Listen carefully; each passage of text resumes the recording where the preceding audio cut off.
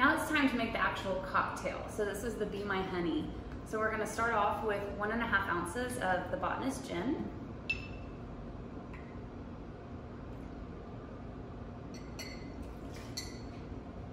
A 1/2 ounce of St. elderflower liqueur.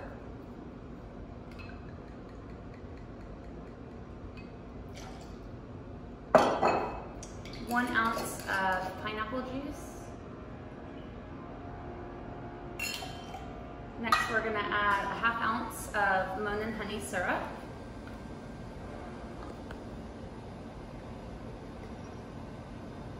And then we're going to add a 1/2 ounce of fresh lemon juice.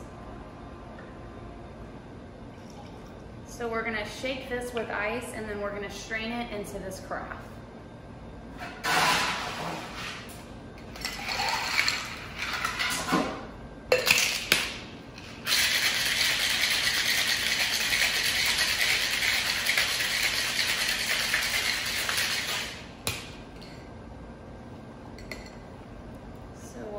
Strain it into here, and then after this we're going to build our tray for service.